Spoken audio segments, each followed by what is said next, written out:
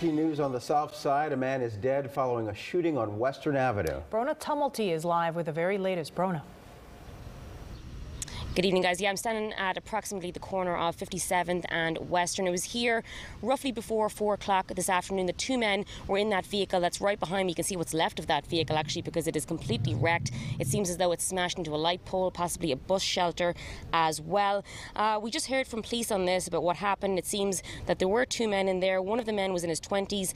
It's not clear how old the other man was. Police say they heard shots and felt some pain. The man in his 20s was struck in the back. He was taken to Holy Cross Hospital and pronounced dead.